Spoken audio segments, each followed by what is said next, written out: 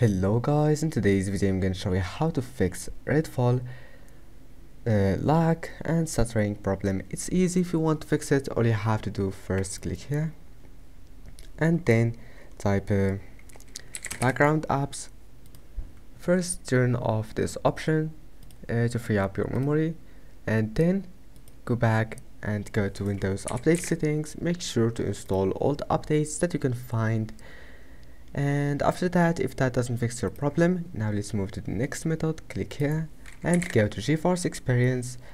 If you can't find it on your computer, just download it from any browser. And now make sure to install the latest update for your graphics card. And as you see, there's an update for Redfall.